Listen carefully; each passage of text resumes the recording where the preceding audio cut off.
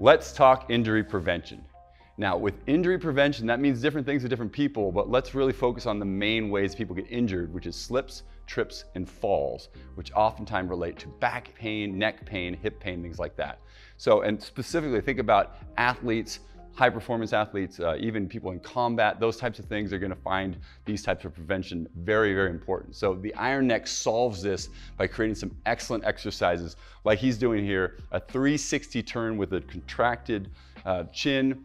That's the anchor point over there. He's going 360 degrees around. This is helping his entire body get strong, stable, and protect his spine as he moves in all directions. So you can go both ways. Next up is the figure 8.